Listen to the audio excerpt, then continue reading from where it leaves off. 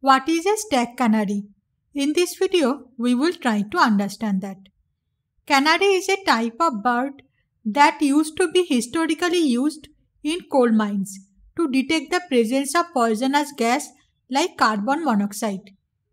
This bird has a small size, rapid breathing rate, and high metabolism. As a result, if a coal mine has poisonous gas, the bird will succumb to the poisonous gas before the miners do, and thus the miners will get some time to take action. In cybersecurity, a stack canary is a known value that is placed between a buffer and control data on a stack. Here, we can see the stack frame of the mentioned function.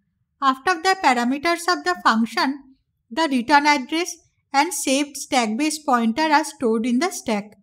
After that, the stack canary is stored. And after the stack canary, the buffer is stored on the stack. As a result, if a buffer overflow occurs and the value of the buffer overrides the adjacent memory, the stack canary value will get corrupted first. This stack canary value is checked at specific times, as for example, before returning from a function. As a result, if a program detects the known value of the stack canary has changed, the program will know that a stack buffer overflow has occurred and notify the same. Thus, if a program writes more data than the size of a buffer on a call stack, the data will override the stack canary. The stack buffer overflow will then get notified by the program, and the buffer overflow can be handled before the vulnerability gets exploited by attackers.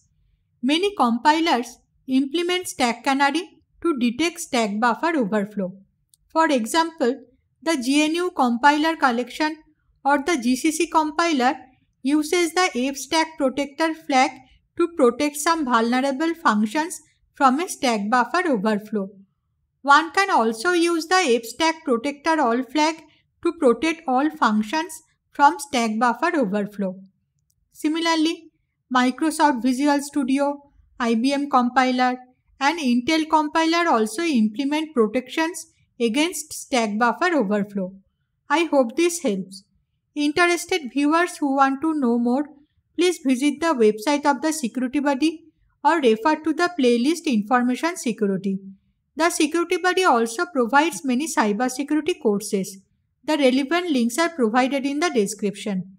You can also subscribe to us and get notifications on recent videos.